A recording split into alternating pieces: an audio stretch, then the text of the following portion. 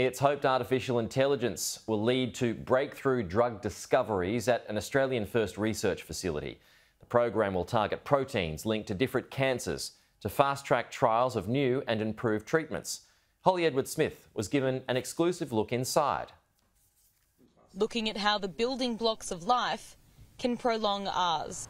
This world-class facility at the Bio21 Institute in Melbourne will put different proteins under the microscope. The aim is to transform basic cancer discoveries into new treatments. Most people think about cancer and think, oh, we've got to save lives. Yes, that's incredibly important. But just as important is finding new treatments, new approaches, new drugs. And that's very much what this program is doing. A $2 million donation from the Australian Cancer Research Foundation will bankroll breakthrough technologies, including artificial intelligence. AI in diagnosis of cancer, AI in predicting structures, AI in predicting drugs that are, well, compounds that can be turned into drugs. So it'll be huge, huge change.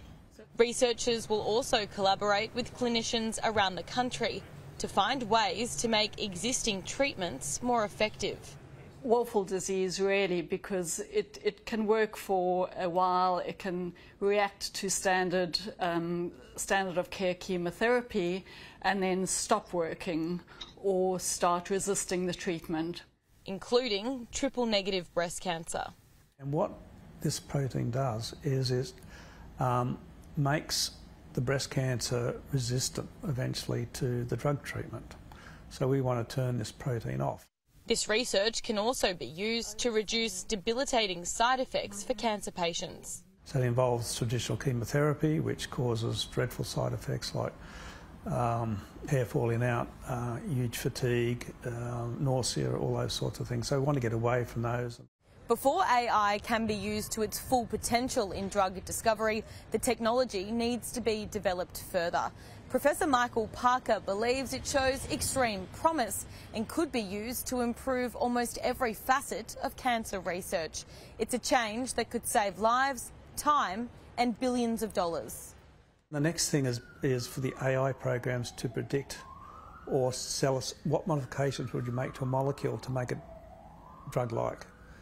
And actually predict all the pharmacology, so you don't have to test your molecules in animals anymore, and hopefully one day phase 1 clinical trials wouldn't be necessary.